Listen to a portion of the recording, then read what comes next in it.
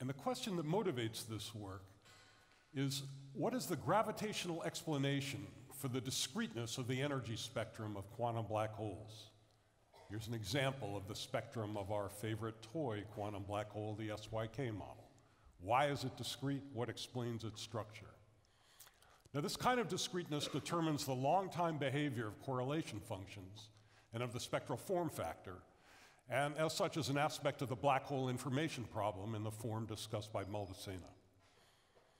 Now, I should say at the outset that we certainly don't have a comprehensive answer to this question, but we have found some hints, and that's what I'm going to try to describe today. Let me tell you the line we've been taking on this problem. As I think you can see, this spectrum is pretty complicated. Okay? There's a lot of funny stuff about it. But it has a simplicity in its average statistics, and we want to aim at that.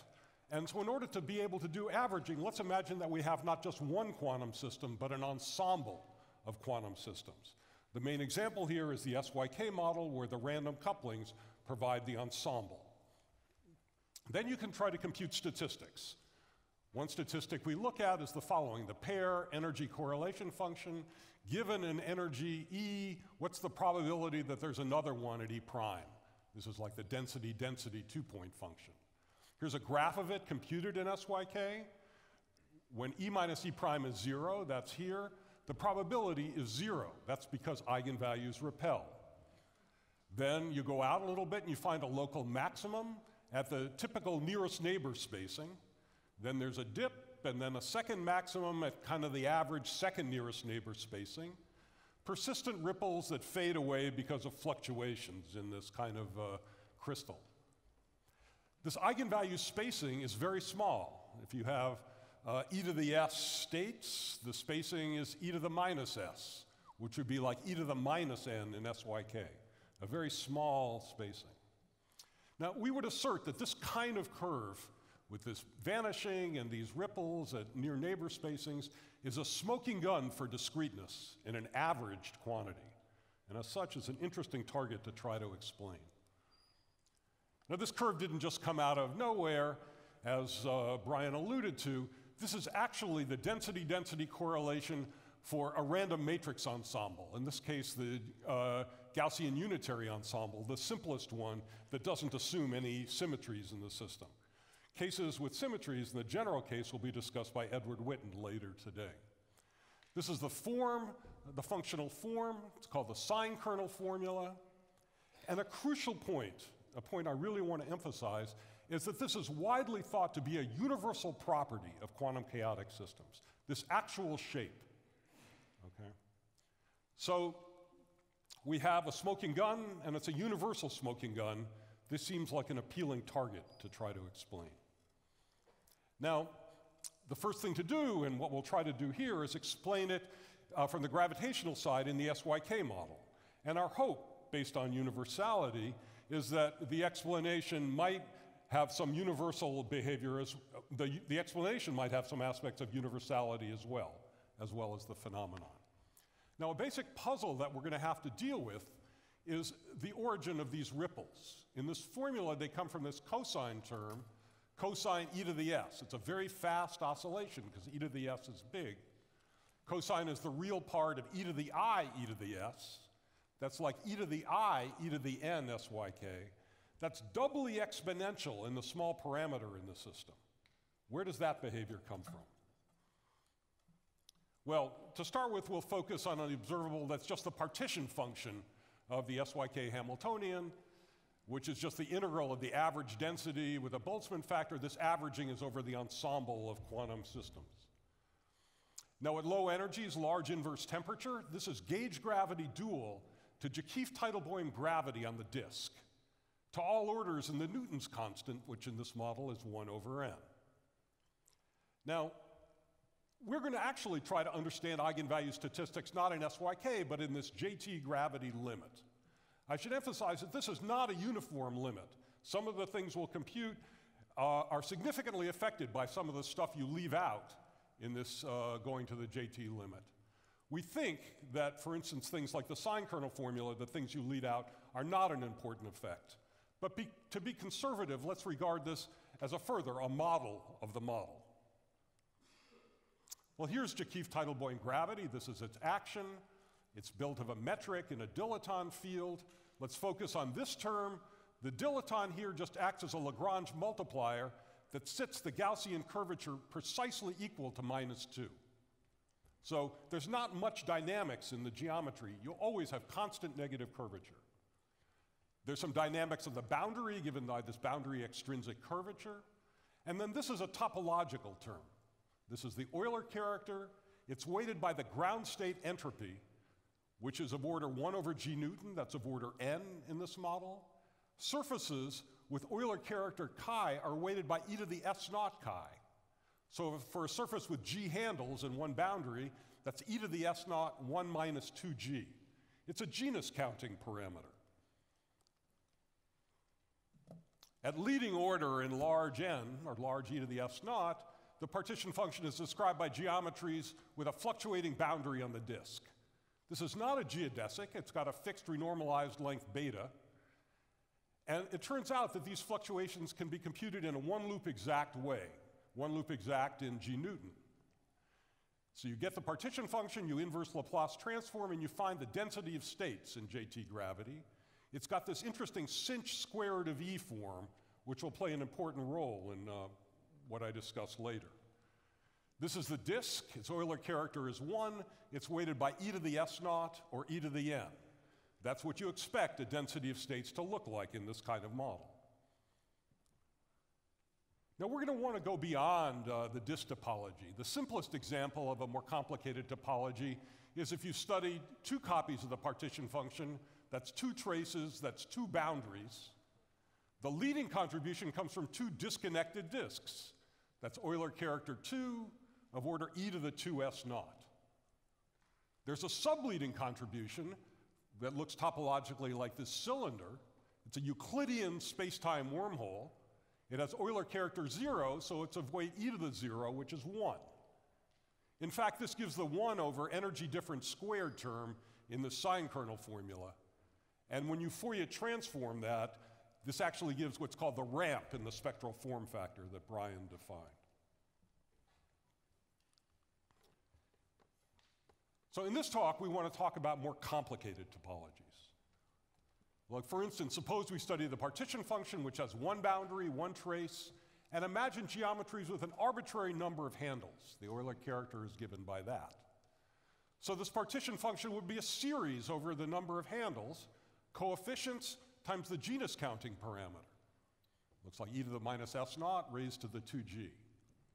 Well, I don't have to tell this audience this looks kind of like a string perturbation series. But the perspective we're taking is different, and this is a very important point. The genus counting parameter here is not related to g Newton.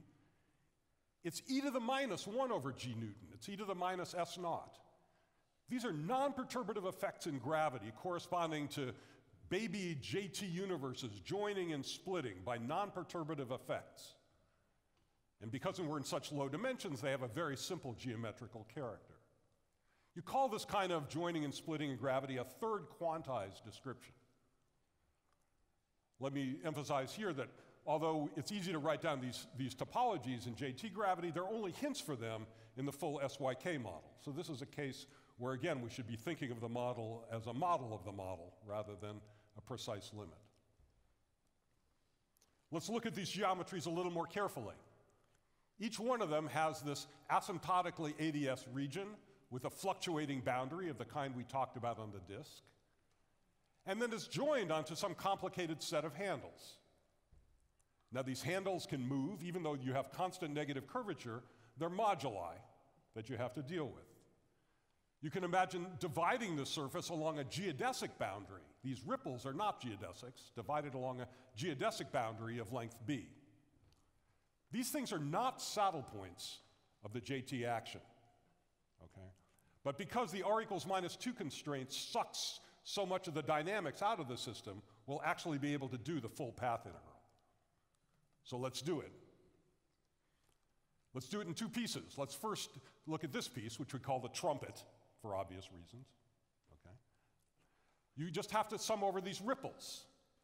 It turns out that these ripples can be computed in a one-loop exact way in 1 over n, and you get a formula that's explicitly given by this. This part of the geometry is constant negative curvature metrics with moduli that change with a geodesic boundary. The natural measure when you have constant negative curvature metrics is the Weil-Petersson measure. And in fact, the functional integral here computes the Weil-Petersson volume of the moduli space of Riemann surfaces with G handles and a single geodesic boundary of length B. Now, importantly for us, these Weil-Petersson volumes can be computed efficiently. The first technology to do this was developed by Witten and then Kontsevich using topological techniques and their matrix machine that goes with them. More recently, Mirzakhani gave a geometrical approach. She wrote down a recursion where you build up higher genus surfaces from lower genus ones by sewing geodesic boundaries together and integrating over the intermediate boundary lengths. This recursion, and this is really an important point for us, can be mapped onto matrix model loop equations for resolvents in a very elegant streamlined form developed relatively recently called topological recursion. Now, our genus counting parameter in these surfaces was e to the minus s naught, okay, a very small number, e to the minus n. The genus counting parameter in matrix models is the rank of the matrix. So we need very large rank matrices, matrices of rank e to the n. This is not your garden variety n by n matrix that many people in this room work on.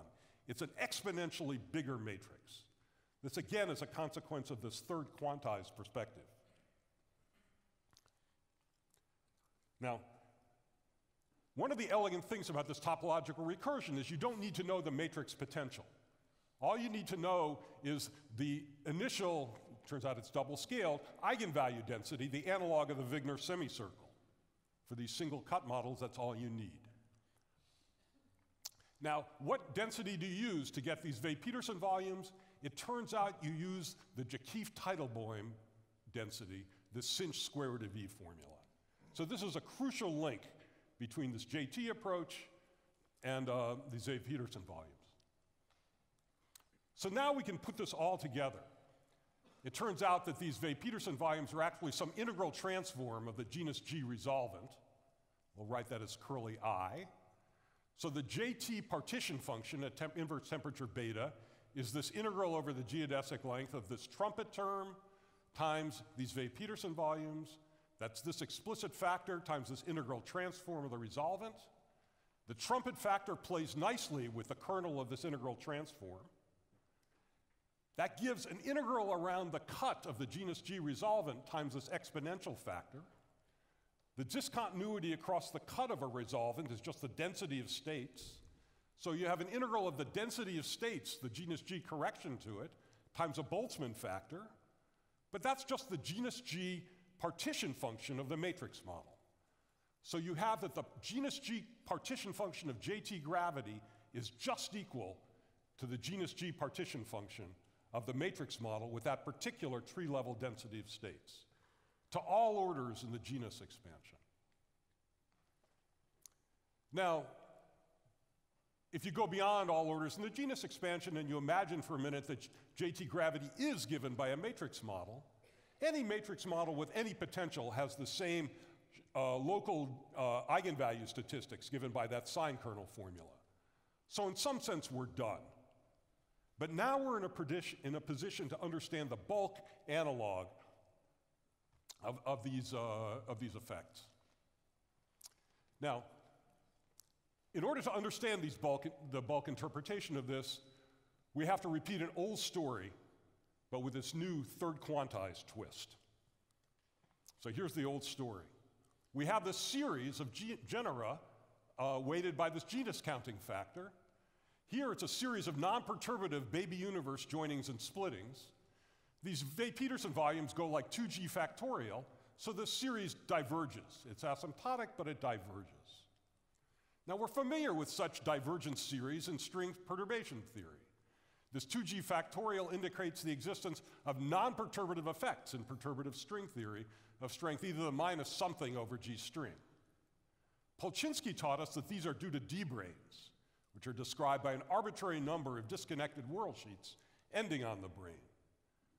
So if we think of this as some kind of JT string, there should be D-branes in the JT string. Here we would have an arbitrary number of disconnected space-times. Remember, we're in third quantization. We have e to the minus something over G string. Here, that's e to the minus something e to the s naught. That's e to the minus something e to the n, doubly exponential. This is how we think this doubly exponential effect is created. You have an asymptotic series of non-perturbative effects. That needs to be completed by something doubly non-perturbative. Well, it turns out that this matrix integral does give a non-unique, non-perturbative definition of the JT string. The potential turns out to be unbounded below, so you need to use a contour choice. That won't affect the things we're interested in, except by very tiny, exponentially small amounts. Now, we know that non-perturbative effects in matrix models are due to the dynamics of discrete eigenvalues, not smooth density, and that there's a dual description by branes. In the early 2000s, a detailed understanding was developed of the branes present in the so-called minimal strings, described by C<1 minimal model coupled to Liouville, and their matrix duals. And there was related parallel work on branes and topological strings and their matrix duals by these authors. It turns out to probe this discreteness of the spectrum, we want to insert a probe FZZT brane, which more prosaically means we want to take the expectation value of the determinant of a matrix, a spectral determinant, times this normalization factor that I won't really say much about. And we can take this technology over directly. Instead of thinking about fancy probe branes, we can just think about the determinant as a probe. It's a very sensitive probe of discreteness. Here's a Gaussian matrix model. That's a typical configuration of eigenvalues. This determinant vanishes whenever E equals one of those eigenvalues. So it has to wildly oscillate. This is a harmonic oscillator wave function for those of you that haven't taught recently. Okay. This structure actually survives averaging. There's also a hint of the eigenvalues in the density. It makes these little ripples. But this is a subleading effect in e to the minus s naught. Here it's leading. So this is a good thing to calculate. And we calculate it using this topological minimal string technology. At leading order, this brane insertion is determined by exponentiating disks, just as in D-branes. The determinant you write as e to the trace log. You expand that out in a power series of traces. Every trace is a boundary. You take its expectation value at leading order. The expectation value of the kth power of a trace is the expectation value itself raised to the kth power. So this insertion is, you can exponentiate this quantity. We write this thing as the exponential of this average with a normalization factor. We write that as e to the disk. And there's a picture of these many traces. This is a first correction to this factorization. There are many disconnected space-times. That's like many disconnected world sheets in a string calculation.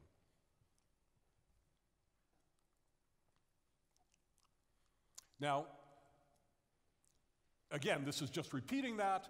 To talk a little bit more about what this trace log is the integral of the resolvent. There should be a trace over here. So we can write this disk as the integral of the tree-level resolvent with this normalization factor. We're integrating along the cut of the resolvent. The important piece is given by I pi times the density. That's what happens at the edge of a resolvent. So this exponential of disk is the exponential of I pi times the integral of the density. The tree-level density is of order e to the s naught. So this is like e to the I, e to the s naught. That's like e to the I over G string. So that something I was talking about is really I. This is doubly exponential, and it's rapidly oscillating. It's just what you needed, and it gives the right answer. Now we can go from determinants to resolvents and densities using the basic identity, which is a very standard technique in quantum chaos. You write the resolvent as the derivative of a determinant divided by another determinant. You can think of this as a brane-anti-brane dipole. You have two things that oscillate wildly. Their ratio most of the oscillations canceling out, leaving this little debris that also oscillates. This determines a non-perturbative contribution to the density from D-branes.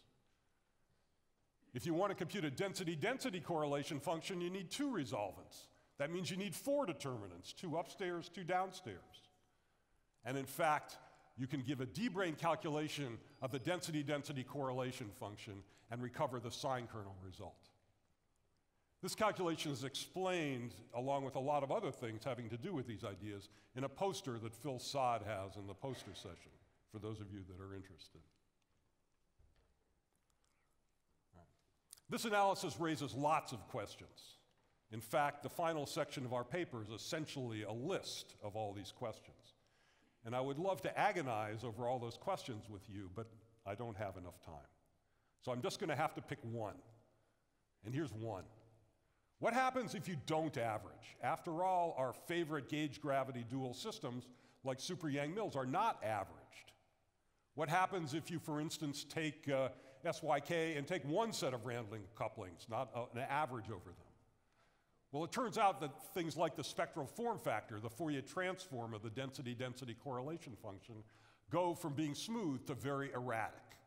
The blue thing is an average quantity, the Fourier transform of the sine kernel formula. The red thing is one set of random couplings. The noise is of order the size of the signal. What is the bulk explanation for this erratic behavior, like you'd find in super-Yang mills? Well, the short answer is we don't know. But let me talk about an analogy that we found useful in pondering this. Imagine this kind of semi-classical chaos that Brian mentioned. Let's say a billiard moving around on a billiard table of the kind he drew a picture of, and then quantizing it. You use the path integral to represent trace e to the minus iht. This is a sum over periodic orbits, e to the I times the action, the classical action. The spectral form factor is 2 traces. It's a double sum. I've written this double sum in a cartoon, a provocative cartoon. These color-coded indices, this is the periodic orbits on one side, this is the periodic orbits on the other. At long times, you have really long orbits, you have large actions, large phases, you have large fluctuations. If you computed this in this billiard system, you'd find an erratic red curve of the kind I just showed.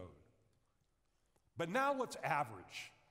Average over the size of the stadium, over an interval in time, doesn't really matter. And let's say you do it for reasonably long, but not too long times in the ramp region. The only terms that survive are when A equals B, so these actions and phases cancel out. Now you're allowed to make a time translation on one side relative to the other. That doesn't change the phase. This is Berry's diagonal approximation that gives the ramp. And in fact, you can see that it's analogous to the cylinder. You make a connection here by linking these 2 jagged ends, making a nice smooth cylinder.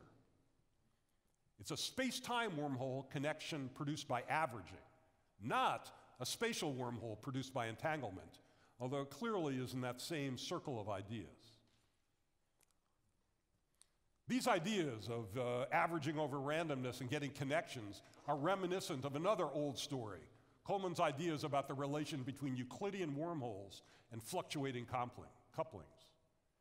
So briefly, you consider many baby universes, each with a Lagrangian with some fluctuating couplings around a reference value. You expand and perform Wick contractions. This is an old story. This is a figure taken from a paper of Klebanoff and Susskind 31 years ago. Okay. You can then fatten up these Wick contractions by doing some kind of handle OPE and turn this into a picture like that. I couldn't find the same matching figure, but you get the idea.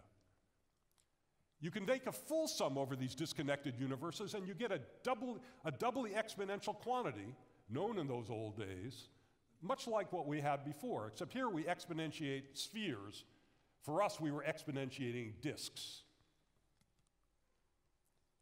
So perhaps we have a choice about the bulk description of spectral statistics. We can have an unaveraged description with simple topology, but with exceedingly detailed and complicated information about microstates, like the individual orbits in the microscopic phase space, and they're intricate, rapidly fluctuating phases. The word fuzzballs comes to mind. Or you can average. Then you get these nice smooth connections, you have more familiar geometrical objects, but the price for this simplicity seems to be third quantization, wormholes, and D-branes. Well, we'll have to see if this makes any sense, and we'll try to keep you posted. Thank you.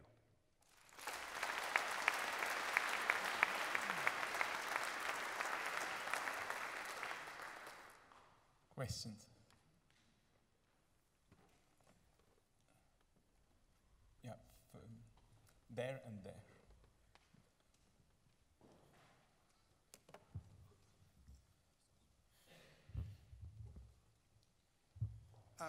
Maybe you just answered this in your last, but so if you're third quantizing the Jekyll-Teitelbaum theory, then you don't have ordinary quantum mechanics, right? Yes, you do. You have like the 1 over n fluctuations of the boundary. That gives a 1 over n series.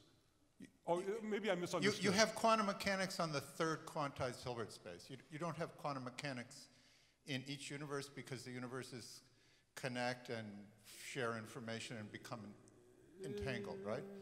So okay. So what? I don't even know what does it mean to talk about the levels of a black hole with exponential? Yeah, good. That was my point toward the beginning of the talk. Suppose you just say, I want to study a quantum system and I want to study its discrete eigenvalues. That's sometimes hard to do, so let's consider an ensemble of them and look for statistics. Rather than studying this very complicated list of numbers, let me just try to compute some statistics. And the claim is the description of that ensemble of quantum systems is given by something like JT gravity. The things about discreteness, signals of discreteness are still present when you average. So there is a signal that you are dealing with a finite entropy discrete system, even after you take the ensemble. And that's what we're trying to explain. Yeah, there are a couple of questions. First, Elias. Yeah.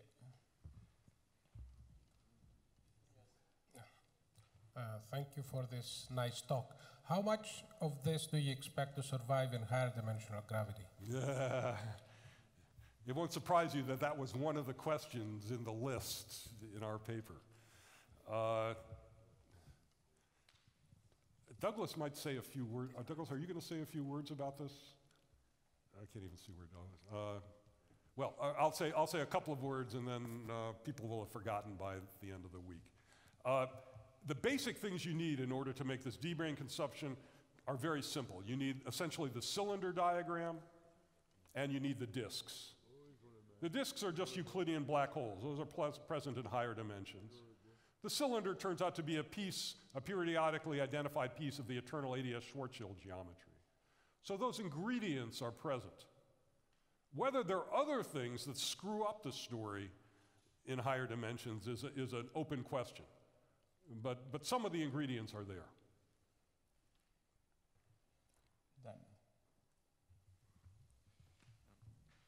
So in Juan's paper back in whenever it was, there was this argument about how there's a subleading saddle where you have the two disconnected, like just when you compute the two-point function, there's a subleading saddle where you have like two thermal ADSs, where you find that this plateau, so you find that the correlation function kind of goes down, but then there's this other saddle point where it just stays flat and doesn't go to zero.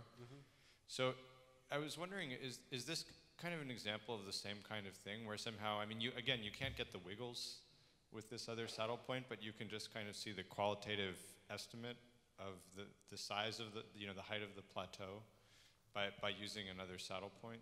I don't think you get the size of the plateau right. Well, you get e to the minus s. I'm not sure if the coefficient is the coefficient isn't right. Oh, the coefficient is not right. I see. Yeah. Okay, that's interesting. For the gravity gas, for the graviton gas. Yeah. Yeah, that's order 1. That would be like the bottom of the ramp.